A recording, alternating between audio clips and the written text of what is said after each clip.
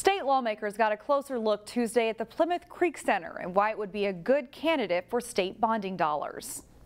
It's a $15 million bonding request that the City of Plymouth has asked us to carry so that we can renovate and expand the Plymouth Creek Center. It is a regional asset.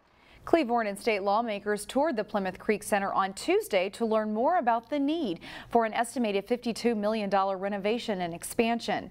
The city says this facility is a regional draw, attracting more than 300,000 visitors a year. New sport courts as well as refreshed meeting and theater spaces would be big parts of the larger center. Any investment in this region, in this community of Plymouth, is going to pay many dividends for our region and our state and our country, really. A $15 million request is included in the governor's bonding proposal that he announced about a week ago. Right now, the city does plan to move forward on the project, with construction estimated to begin in late summer. Find more local news stories at ccxmedia.org and follow us on social media.